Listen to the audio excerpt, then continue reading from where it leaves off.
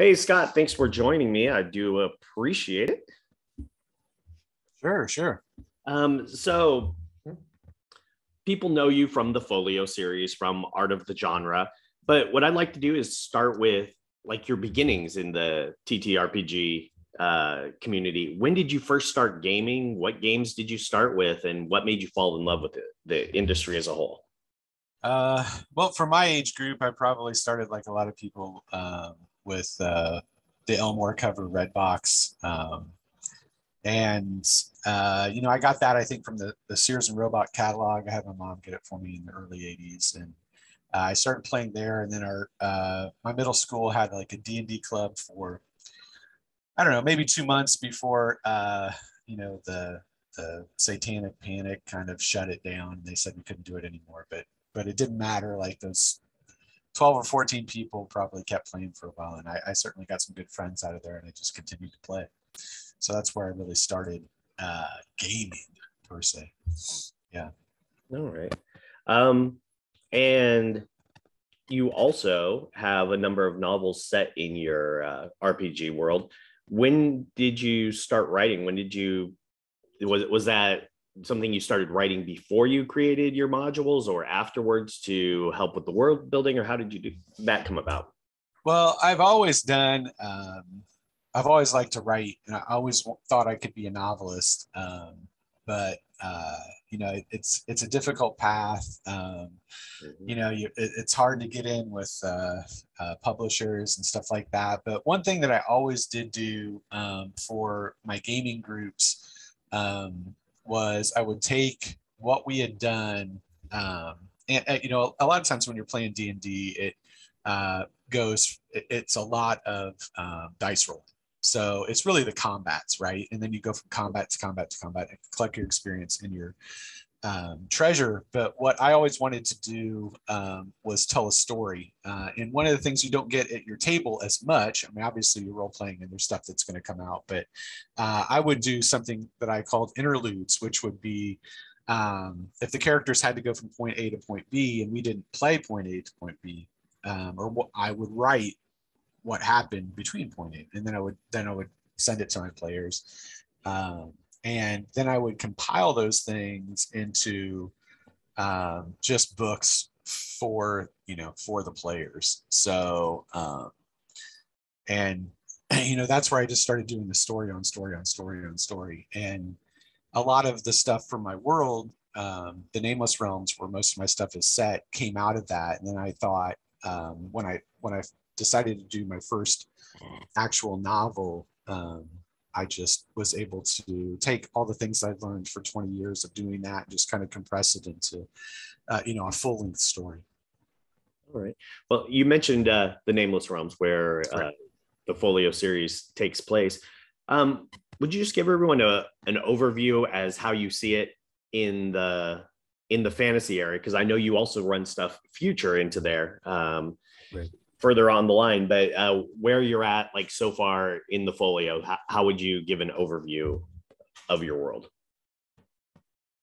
Well, the folio takes place in really the end of, I guess, what would be the fourth age of the Nameless Realms. And when I wrote stuff and we would jump around between things, I always thought it was very interesting to do families and family trees and where things came from and where things were going. So, although I developed the Nameless Realm as a pure fantasy setting, the more I developed it and the more I wanted to kind of weave in different timelines and ages, I just created a full-on age listing of ages. I think I go from the first age to the 12th, and the 12th is like, very high tech. And then within there you have like, the fall of civilization, the fall of technology, and then you build back up again. But anyway, but most of my folio stuff is set in the base fantasy fourth age of the Nameless Realms, but I do have some stuff that I run, which is kind of mage punk, steampunk stuff, which is set in an era I call the Gun Kingdoms, which is several ages forward in basically a time period where people without magic have wiped out all other magic, or are trying to wipe out all other magic, and they've used new technologies to do so. So that's one of the ages that, of course, some of my stuff like the Folio digital quarterlies, Artifacts of Adventure hardcover comprises some of those as well. But anyway, those are in there. And then I wrote a couple books in the Gun Kingdoms as well with artist David Dietrich, who did so many great pieces for BattleTech and Space 1889. Kind of stuff. You just mentioned some of the art right there. So one of the things about art of the genre, it's while there's stories all throughout, the art is amazing in there. You know, you've got all of these amazing artists, from your covers to the insides, people who understand the concepts of art. And, you know, it's not just one of those things, oh, I like to look at that, but the very fundamentals into it. How did you come to connect with all of these great artists and be able to get this art in on your covers of your novels, of the folios, of your orange spine hardcovers and such? Well, it's kind of interesting. You know, there's an in-depth story kind of behind it. I mean, I was always very taken with art. And like I said, when I first started playing Dungeons and Dragons, I said it's the Elmore red box, which it's really not. He's just on the cover of it. But for me, it's Elmore. And of course, Easley is within that as well. But he, you know, Elmore does the cover of it. And it was something to me. I would always, when I was very young, I didn't read at all. And at one point, I think I was going into 6th grade, and my mother, who's an English teacher, oddly enough, the school came to her and said, we just want you to know that your son can't read. And she was like, well, what are you talking about? My son can't read. And she was like, they're like, well, he really can't read. And so she like tested me, and I couldn't. The failing of the school system, like I could just get by without reading, basically. And so she took me on the summer of my 6th grade year, between my 6th and 7th, and then she tutored me all summer, and I had to read like you know, a bunch of you know, teen kind of books in that age, Bridge to Terabithia and those kind of things. And so it got me functionally kind of being able to read again, but I still couldn't read. I didn't like to read, but I saw Dungeons and Dragons, and if you got the box set, you had to read what was in it, right, to understand how to play the game. And Elmore was also doing, and at that time he was doing Dragonlance, the beautiful, beautiful Dragonspot and Twilight in that series, the first Dragonlance series. And I would go into Walden Books and this kind of stuff, and I would see these incredible pieces of artwork on these covers, and it just basically forced me to have to read, because I wanted to know what those covers were. Who were these people that were on the cover? And so my mother had a copy of The Hobbit that somebody, one of her students, had given to her. So I read that, and then I read Robert Asprin's Hit or Myth, and then I finally was able to do the Dragonspot and Twilight. And once I started doing that, I was able to, you know, I just was voracious. I couldn't stop reading, and I just got everything I could. But I really fell in love with, and the motivation for me was this artwork.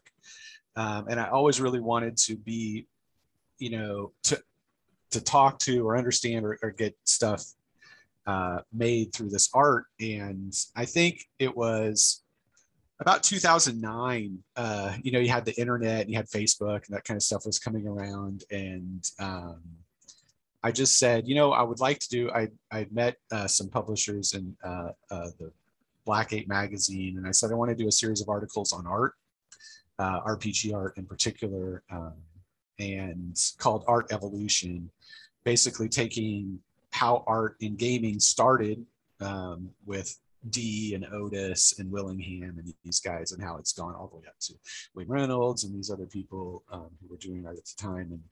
And so I went in, and they approved the series of articles. I think there were like 18 or 20 of the articles in total, if you look them up. But and then I went out to each one of these artists, and I said, I went on searches and talked to some people and got different emails and was able to communicate with them. And I said, if I take one character, just a female wizard with dark hair who always wears white and gold, I said, just do your take on her in the style that you would have done when you're known for your gaming purposes. And then it was kind of touch and go at the beginning, where like Lotus was like, no, I'm not going to do that because you've never been published before, blah, blah, blah.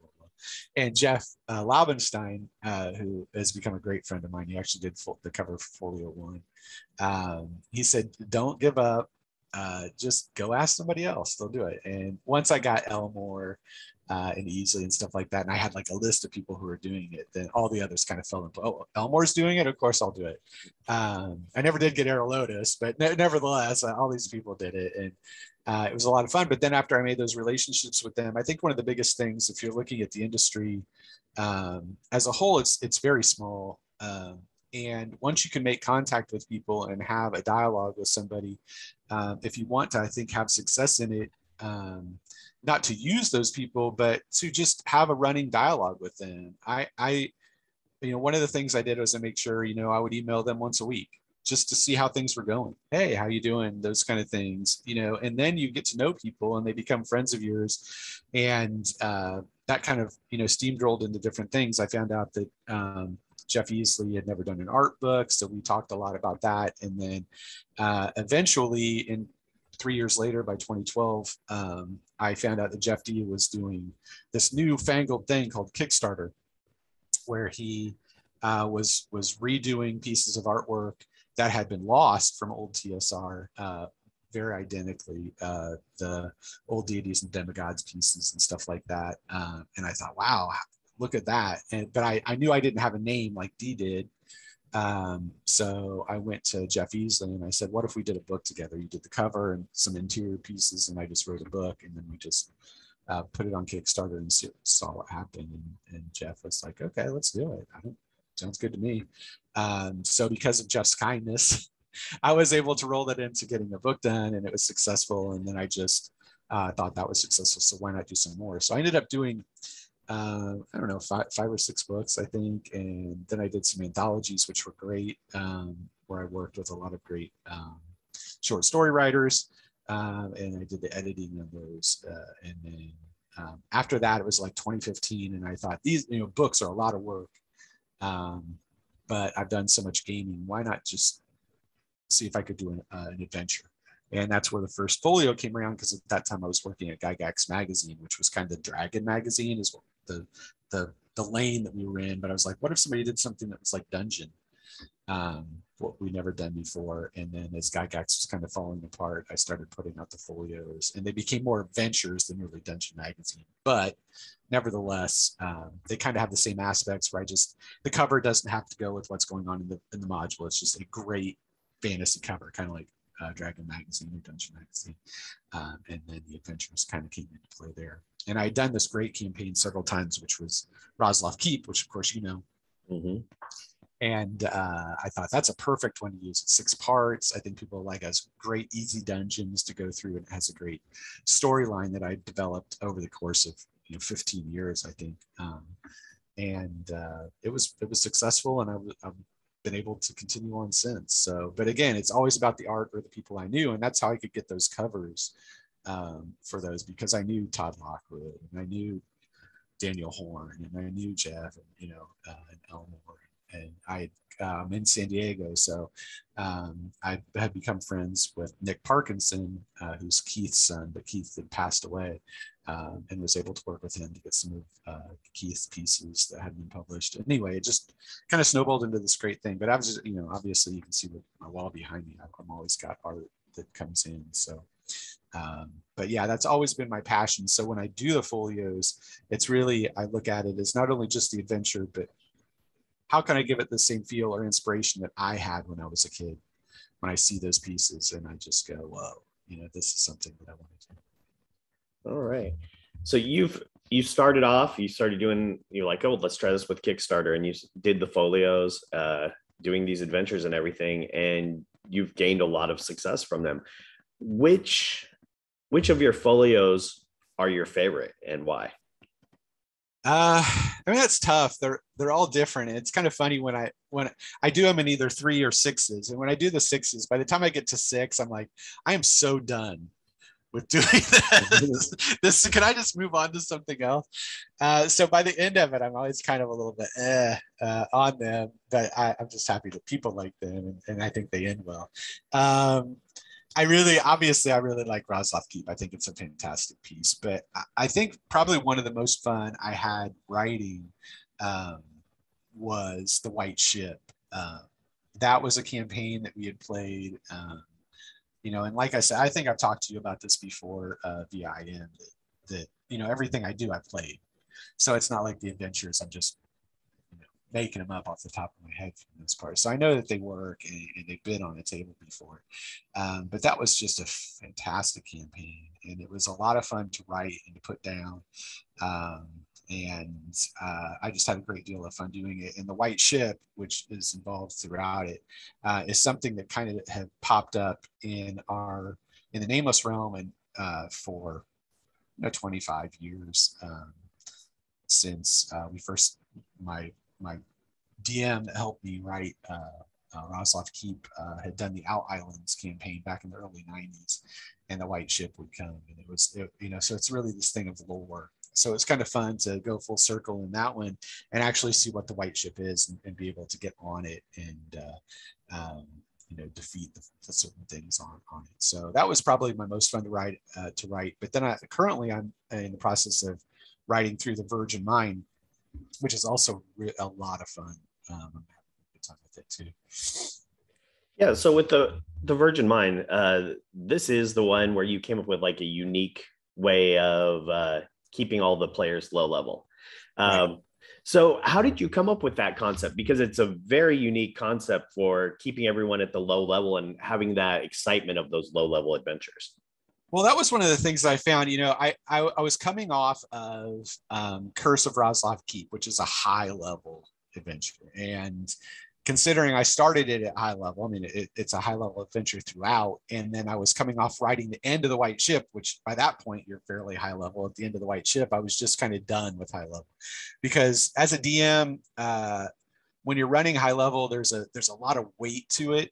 There's a lot of hit points. There's a lot of spells. There's all these things that you're kind of having to keep track of and mitigate, and your players are throwing stuff around. You're like, I didn't even realize you had that, or you knew that, or what these, it gets really, really cumbersome.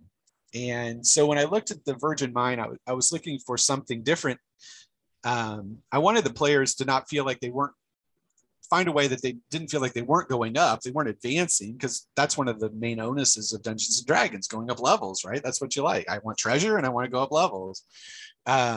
That's why you play, for the most part, mechanically speaking. Obviously, it's for the camaraderie of sitting at the table, but still, I was looking at that. I didn't want to take that away from them, but I was looking for a way to allow them to keep the excitement of lower levels and low hit points, and also give the DM a greater range of just a way to play things and not feel like everything was just weighting them down because the characters just went up and up and up and up. And another thing about it is, when you're playing a campaign and your low level characters, you might go in and fight, let's say, a goblin keep or something like that, right? And then once you're out of the goblin keep, you're never really going to go against goblins again because you kind of out leveled them. So then you're going to progress up to something else, be that an orc or gnolls, and then very quickly you're into ogres, and you skip so many great low level monsters on that one course because you out level them. So one of the things I was looking at was giving people within the Virgin Mind the ability to fight a lot of low-level monsters that they would have out-leveled with the same character.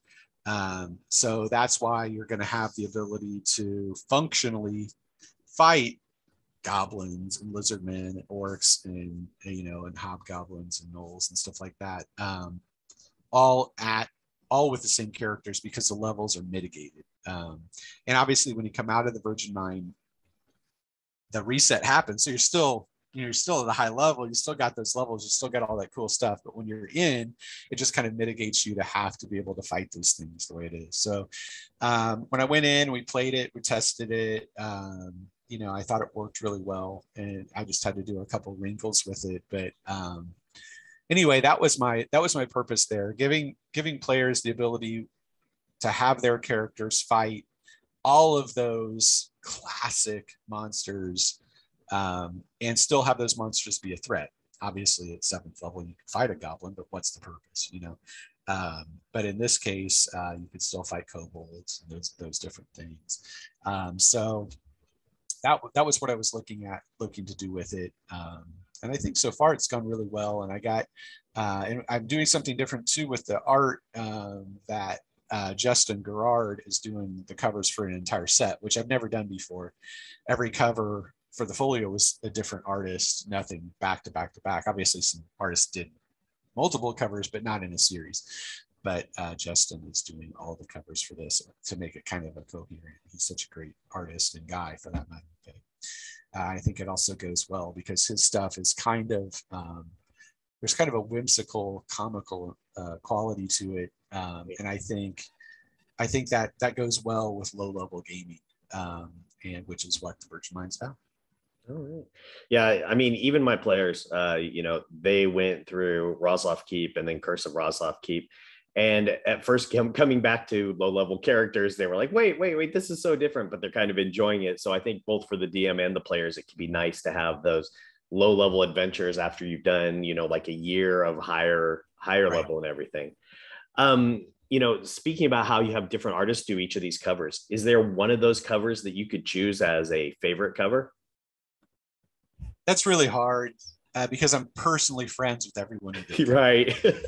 So I don't want to necessarily single anything out. I mean, some of the covers mean different things to me. I'm a huge fan of Daniel Horn's. He did Folio 4, and Mesoamerica is something that I really, really like. So that priestess on the covers is gorgeous.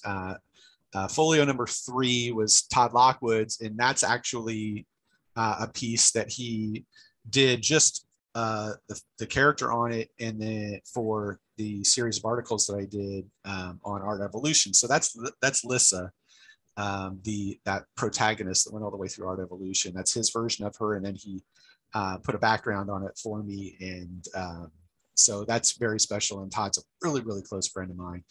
Folio number 1 was Jeff Laubenstein, and all those characters on the front cover of Folio number 1 are my characters and all my best friends' characters that we played in Phyndolin, a Phyndolin campaign in Nameless Realms called the Griffin Bridge, and they're all on the Griffin Bridge. So that's exceptionally important to me.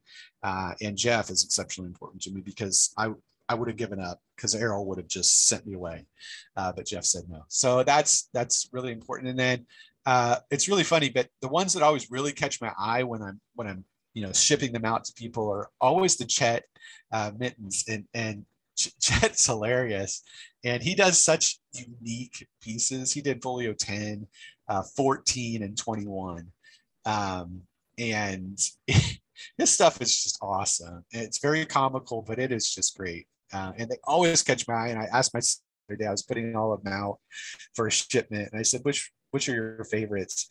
And he actually went in and picked, he's 16 now, so he picked 10, 14, and 21. I was like, you picked all Chet's works. I'm sure Chet would feel good about that. Of all the great artists I've had. And of course, the hardcovers are astounding because they're the beautiful, beautiful pieces that, by the Four Horsemen. So, you can't go wrong with a Parkinson, an Elmore, a Caldwell, or an Easley. And that's when I went to do those hardcovers and compile all my folios. I really wanted to have that feel of the Orange Spines that I really grew up with in the 80s. I was a little too young to have done the Trampier,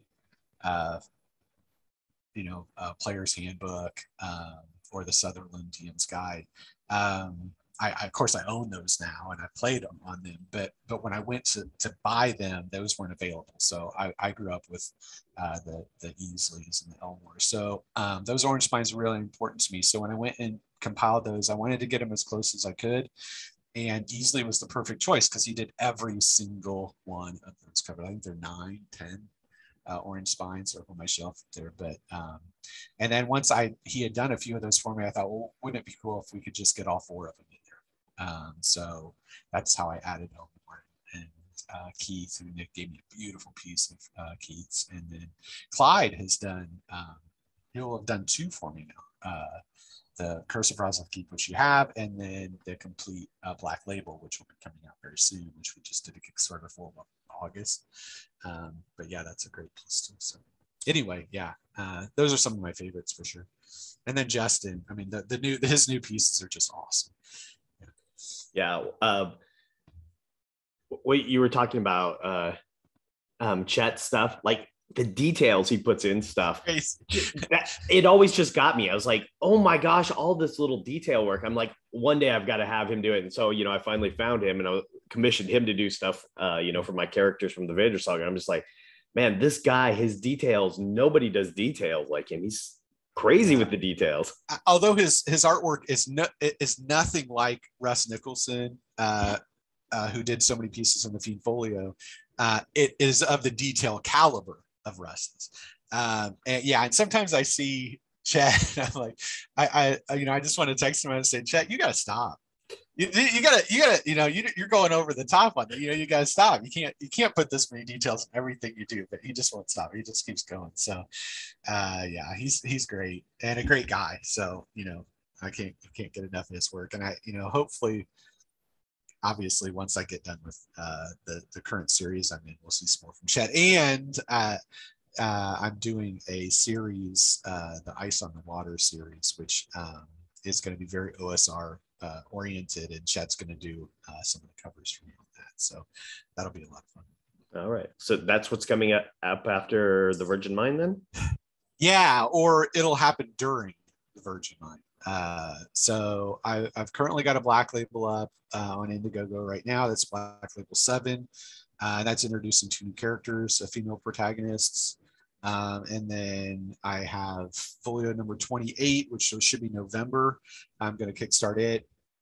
And it's got a gorgeous cover as well. It's a lot of fun. It's the Howling Dungeon. So you're going to get into gnolls and flins and wolves and stuff like that. It's a lot of fun. And sometime within there, I might run, maybe around the new year, I might run something for this little OSR trilogy that I'm doing, where Chad will be taking some of my artwork that I did when I was 13 and actually making it real artwork. So using it as a guideline. But yeah.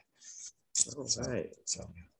Very good. So you mentioned the Black Label one. So those are your more adult adventures, and you did those on Indiegogo instead of Kickstarter. Right. And you had 2 trilogies and you put those together and you made an Orange Spine out of them. How is the popularity of the Black Label compared to the regular folios? Well, it's weird because Black Label is run exclusively until the hardcover on Indiegogo. And Indiegogo is not Kickstarter. It's like Lyft versus Uber kind of thing. It's just not as big. It doesn't have the exposure. And a lot of people aren't as familiar with it or don't have or aren't signed to it or don't want another crowdfunding site. So it takes those kind of hits. I think the popularity could be affected for that reason, that it's just not going to typically be what a folio was. It's not way off, but it's not as big as the folio. But then, of course, you're also looking at it as very adult oriented. So, especially in the Burning City trilogy. So, that could affect things.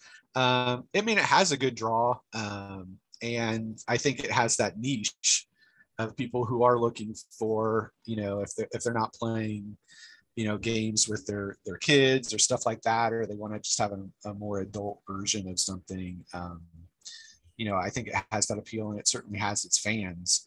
But once it went to Kickstarter for that hardcover, it was my most successful Kickstarter ever. So obviously, even if it was adult, it it struck a chord. So maybe if they were always on Kickstarter, they would be even better than they were. But nevertheless, that's where I run them, and that's where and that's kind of the way it goes. But anyway, and it gives me a good break because when I do the folio, it's very, it's kind of family friendly, and it's just, anybody can play it, and I don't try to get too graphic or political or anything like that. It's just good gaming, right?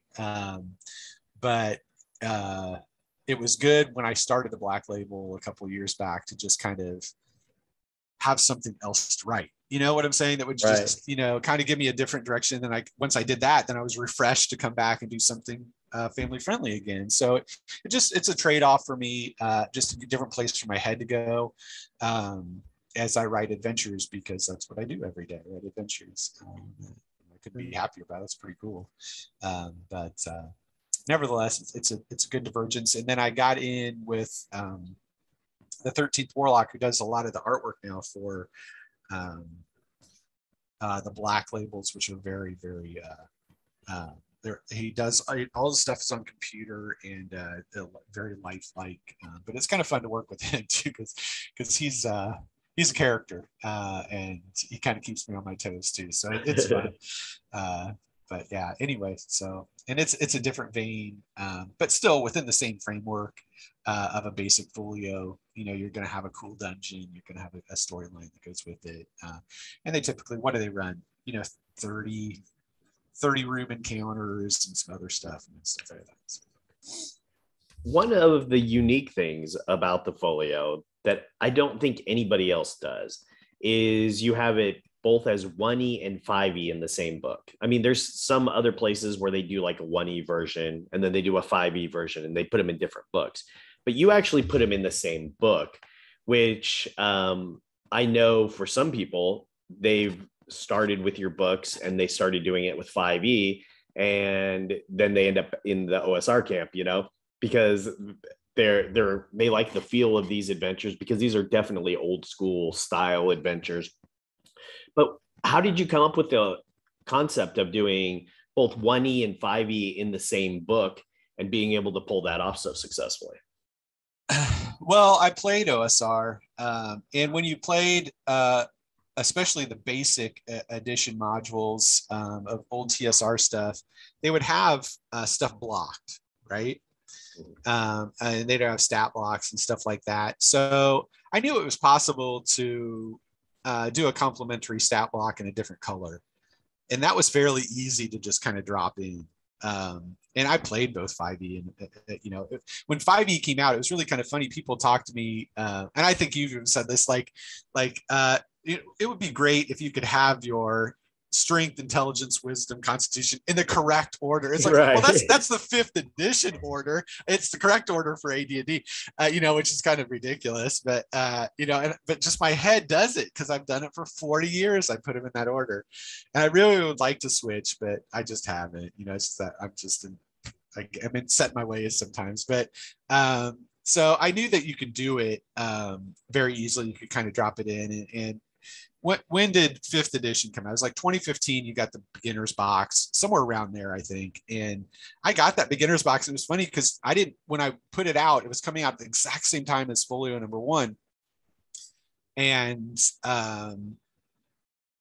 there were no monsters really yet. They're just whatever was in the back of the pamphlet for the beginner's box. So I'm talking with my DM friend Mark, and we're trying to come up with these, what would this thing look like in 5th edition? So we were really at the cusp when we started. And the initial one I ran was just 1E. Folio 1 was 1E. And then I had a stretch goal or something where it was, you could get a 5E PDF version of it. So really, if you're a collector and you can find Folio #1 with just 1E, it's out there somewhere. I might have a copy of it. So, but then I ended up doing a reprint later because I ran out of those, where I did it as I did in Folio 2, which is I said, I'll just put them both in because it's not going to take that much space. And I think 5E is probably going to be a success. Yeah. Yeah, it was a success. And it was funny too, because I really love, AD&D, and I ended up doing, everyone says in the publishing business, the most successful thing you're gonna do is a monster book. And I was like, okay, I'm gonna do a monster book. I'm gonna do the Folio of Fiendish Monsters. But when I set up the campaign, I'm like, I'm just gonna do it in 1E, and then as a stretch goal, I will add 5E into it. Big mistake. That was a huge mistake. It was just terrible. And so I had to put all this work in to make it, 120 new monsters. And it's just a terrible, terrible campaign. And I ended up doing it in 5e too, but people just saw OSR not 5e by that point. And 5e is really, really, really where the money is in publishing. So you just kind of have to include it, but I don't mind it because I play both. So it's very easy for me to do both stats. And like I said, I just put them in the gray blocks and they fit very well for my designers. So, it's good for me. And I want to give people the opportunity. Like you said, you might have somebody who only plays AD&D and gets it and sees the 5e and thinks, God, people really like that. Let me just try this, see how it works. Or people that get the 5e version and want to go back and just try the basic AD&D. It gives them that kind of, go back and forth. But then we've just had the new announcement that there'll be a 6th edition. So that stresses me out to no end. Like, I don't know what to do with that. I can't have 3 stab blocks in it, so I don't know where to go from there. But at least that's a couple of years off. Yeah, it means you're going to have to finish the Return to Roslav Keep before 6e, since people are playing it in 5e. I mean, it puts a timer on you for trilogy of 6 there. Yeah. Hopefully it's pretty back compatible. Supposedly, I think they say it will be. So maybe it'd be like 2e versus 1e. You can certainly easily play 2e versus 8e. So hopefully that's true, and it won't take because so many great products from so many great companies have come out for 5e. I'd hate to see that stuff have to go away like it kind of did in 3rd edition, where nobody wanted to carry it or anything like that. Obviously a lot of people transitioned to just use it for Pathfinder. Still, it'll be interesting to see, and I was wondering when that would happen. But at least that's a pretty long 2015 to 2024, I think is when they said it was going to come out. So 9 years that's reasonable, I guess, for a new edition. I don't think it's the shortest, but I don't think it's the longest either between editions. Right. Yeah. A 10-year run, that seems about right. And I always figured they would come out with a new edition for the 50th anniversary anyway. Yep. So it was like, I know something new is going to come out at this point. And when they started with the options in Tasha's, and then in the following books, that became less an option and more just the way it's doing. To me, it kind of felt like that we were already in a 5.5, kind of like the unofficial, like between 1 and 2, like when you started having the Dungeoneers got a survival guide, and when you had the Wilderness survival guide, you were starting to get that feel of 2 coming in. Yep. And it was that same thing. And I was like, yeah, I can tell 6 will be here. It's coming within a few years. Yeah. But I'm happy with what they're doing. I think obviously they've got good people.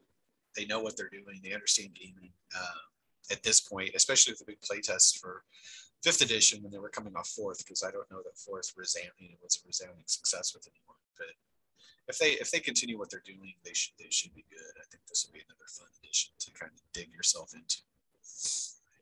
Now, you talked about reprinting Folios 1 and 2. With some of your older orange spines that may be going out of print, are you going to reprint any of those for people who are maybe just finding you and are interested in getting those orange spine, consolidated folios? It'll be interesting. Printing these days is exceptionally expensive, especially for somebody like me who does everything in the US, which again is the reason that my stuff comes out. Right. If you print it in China, I'm sorry, you're screwed. You're not going to get your stuff's actually coming out early, while all these other people are like, hey, this is going to be way late, Way late. Yeah. And I don't even know when it's coming in, but it'll be late. Yeah. So, I print my hardcovers in Wisconsin, and all my soft cover stuff is in Sacramento. So, it costs me more to do so, and I've got small print runs, which is why I run out of stuff.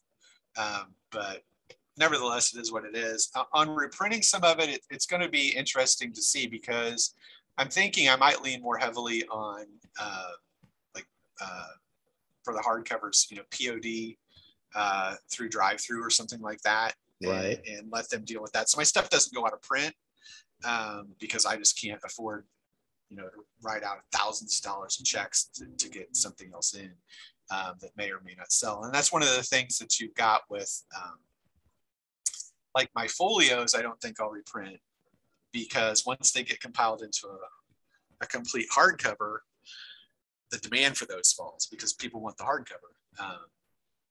Because it has everything together and it has all the bonus mini adventures and all that stuff in it, and it's typically fairly good, easy to collect for a better price point than getting each individually. Now, individually, I think they're awesome because they have a removable cover and you can put that stuff up, and I think it gives you a better view of maps and stuff like that. But nevertheless, I would like to see my stuff reprinted, but it really depends on the overall success of the crowdfunding pieces for the next hardcover. Whatever the next hardcover would likely be Virgin Mind at some point down the line. So if it was another big success, it would give me an opportunity to reprint some of those that have gone out of print. And at this point, after this last Kickstarter, almost everything will go out of print.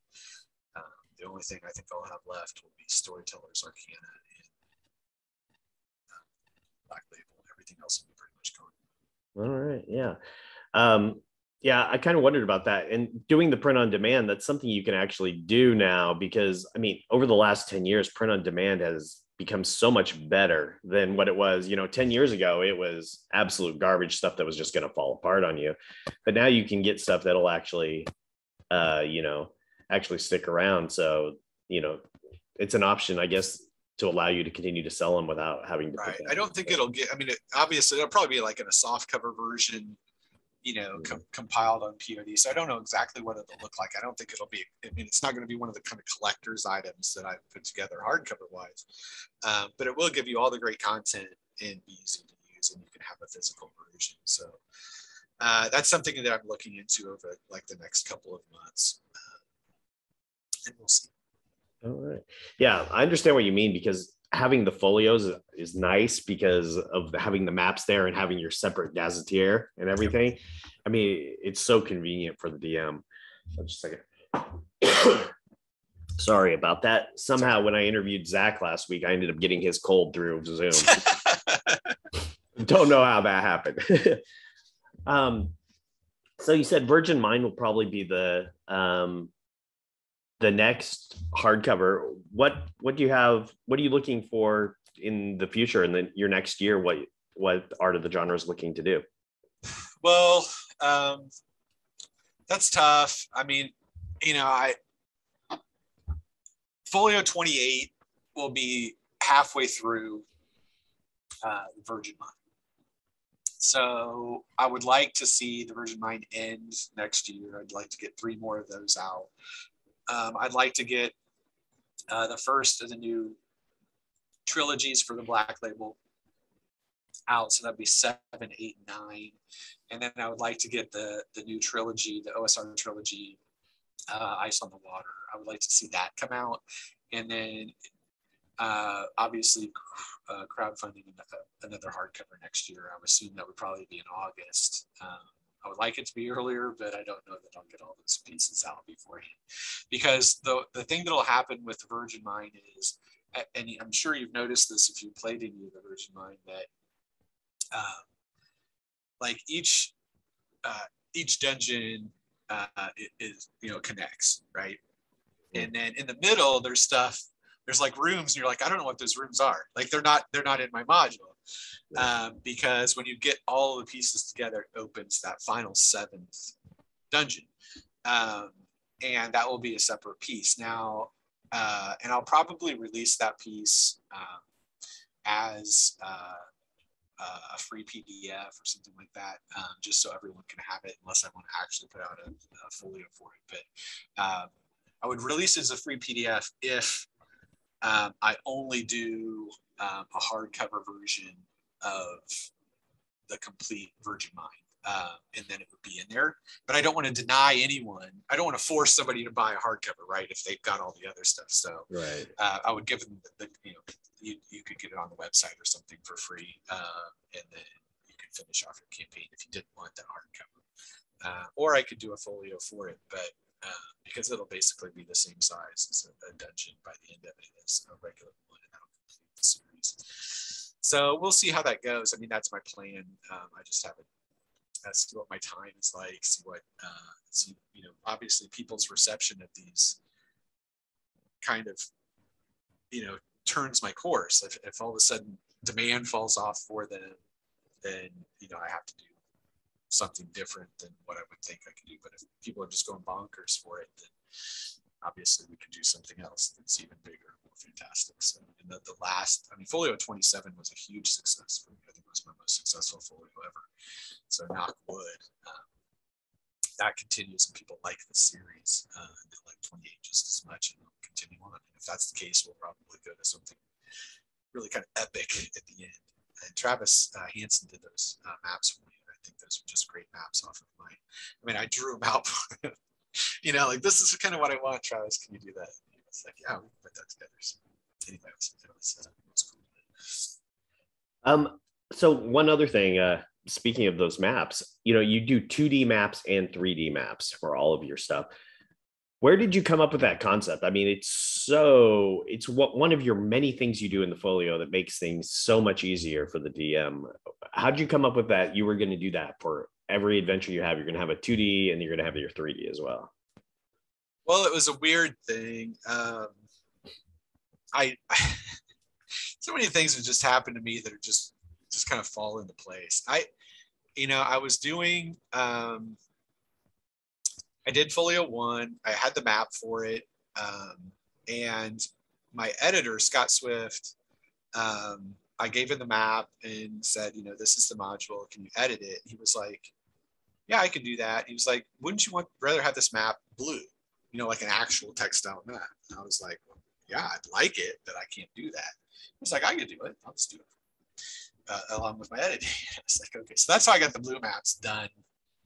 Hex wise, like an old school, an OSR piece. And then Andrew Rogers, who's my designer, who came over with me from Gygax Magazine, he looked at the first map and he was like, hey, you want this 3D?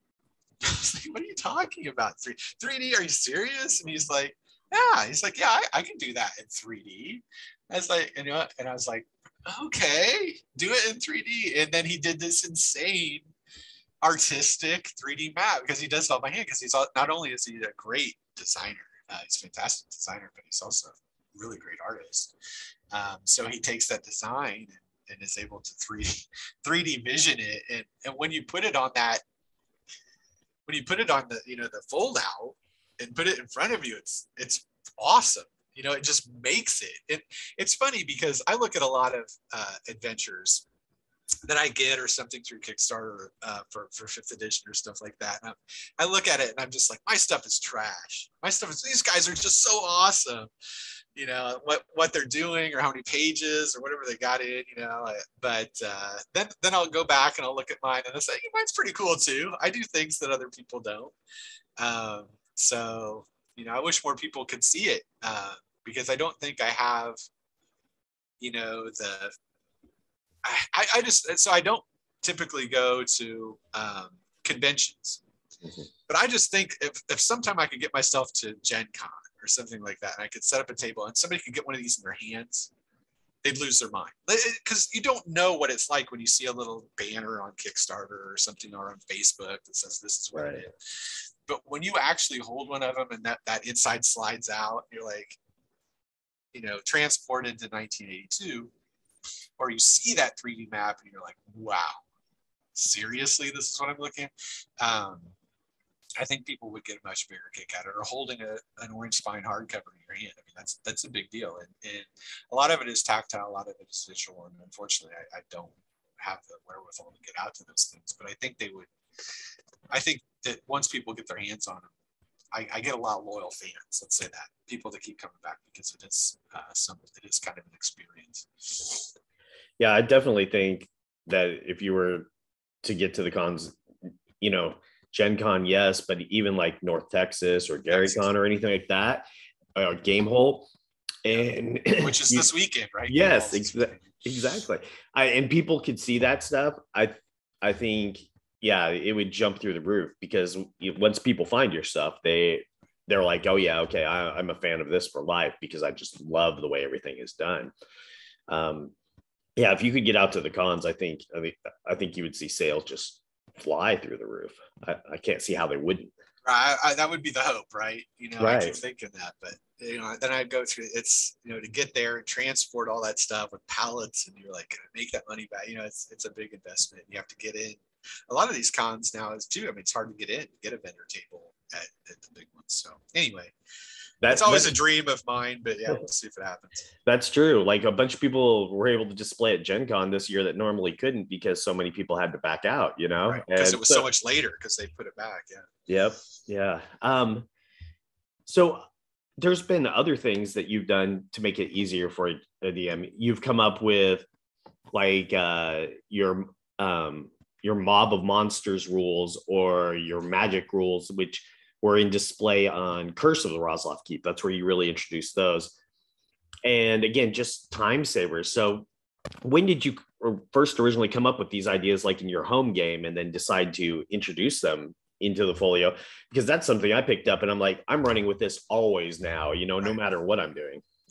Well, I went to Gen Con. I've been to Gen Con many times, but I was at Gen Con once and I'd spent a week playing Savage Worlds before Gen Con because Gen Con is in Indiana and that's where I'm from. So all my high school buddies are in Indiana. So we get together and we just game when I come out there. So I kind of make it a 2-week trip. And we played Savage Worlds and we just went bonkers on it. And I get to Gen Con and Shane Hensley is there who designed Savage Worlds. And I was like, Shane, I just got to tell you, we played this game nonstop for a week. This is, so awesome. You did such a great job with the mechanic. And he was like, don't give me too much credit. I'm just a lazy DM. And, when he said that, it was really kind of fundamental to me because it's great to be a DM. Do you know Seth Sarkowski? Have you ever seen his video? Okay, so he put out a video just last week, and it was on player fights or something. I don't even know what it was. I can't remember off the top of my head what the exact concept was. But at the beginning of it, he's there, role playing himself, obviously behind the screen. And then he's got his various players that he all plays too. He's awesome. But anyway, and they're like, "Hey, that was a great session. See you later." And he's like, "Oh yeah, see ya." And they all get up to leave. And then after it, it's just him, and you see him do. He just goes,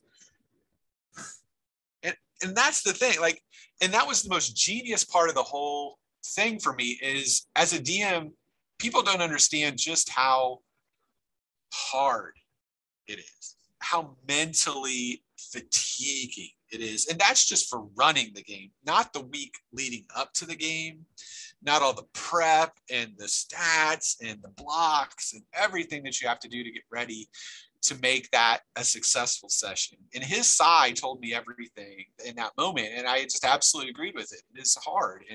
And when Shane said, I'm a lazy DM, and the way he designed Savage Worlds, it was like, there's a lot of accounting that goes on as a DM. And the more I can help a DM not have to be an accountant, the more fun it is for them. And so when I went and looked at those, when I created the things that you're talking about, those mechanics of, swarm attacks or, those kind of things, anything that'll allow you as a DM to move the encounter along, still maintain the threat, but not have to sit there with your adding machine, as you're going through it. Or, this is my third piece of paper as I'm writing down all these, hit points, losses of hit points. And I think that's one of the things that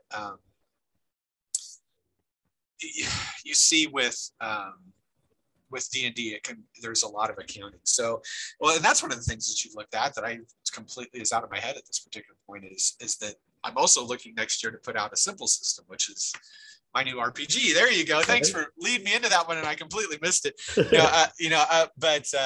So that was one of the things I was looking at when I was designing the system, was just the ability for the DM to have more fun with it, and for encounters like Savage Worlds to be to play a lot faster. And so that's why some of the rule changes that I put in my various modules in the folios come into play, because they're just to move the game along and give the DM a little bit more of a break. Right. It's definitely one of the things I mentioned it with Zach last week and with you this week. Both of you obviously DM regularly, and you create your products for ease of use for a DM. And I think so many products today are being put out by people who are maybe just making products but aren't actually playing them. And, they're like, oh, okay, well, yeah, I'll do this, but it doesn't play as well. And when you have a DM designer, I think it just makes things so much easier and so much more enjoyable for that DM and for the players themselves. It's a really nice way of doing things. I really appreciate it. Thank you. Yeah. So, so you mentioned that a simple system will be coming out. Will that be coming out via Kickstarter, or? I assume so. I'm going to kickstart it. I mean, it should be crowdfunded. I might go in with, might do my first backer kit, which I've never done before, on it. But I've got, obviously great artwork coming along in it. And, we continue to do fine tuning and beta testing on the system itself. But nevertheless, yeah, that is something that we're looking at. It will be crowdfunded for sure. Is there anything you want to tell people about what a simple system will be about? Obviously, I know stuff, but I kind of signed an NDA on this, so I can't say anything. But right. So whatever you want to share. I mean, it's going to be it's D10 based, so in percentiles, and I really tried to strip out a lot of the just the minutia of accounting in it and make it easier for the DM to go through and make encounters more cinematic. So you can you can move through a combat very quickly with lower level NPCs or what I call fodder folk. You just kind of get them out of my way. I'm coming through until you get to the the kind of more boss battles. So you don't have to spend 2 hours fighting 10 skeletons, because you're just hacking away and I only did 2 points that time or whatever.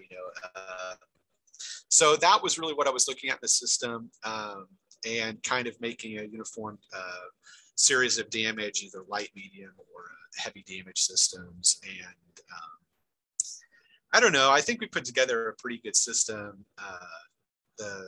There's always going to be, I think, some blowback in percentile-based systems because people have a hard time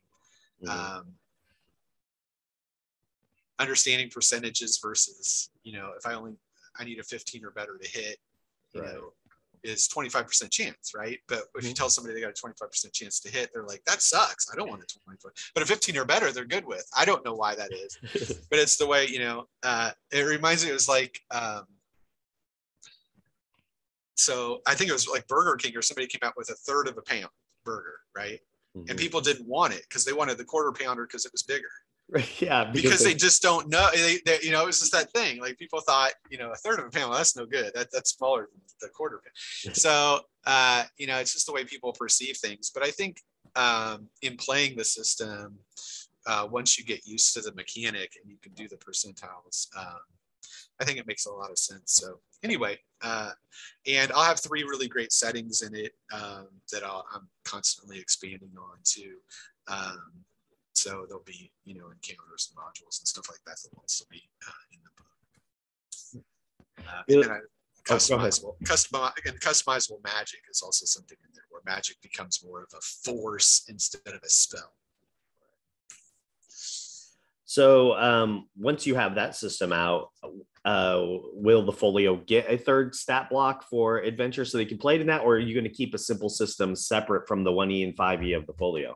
I don't want to really tinker too much with the Folios. I think I'll put them out the way that they have been out. But the caveat to that is I might put out an actual just simple system version.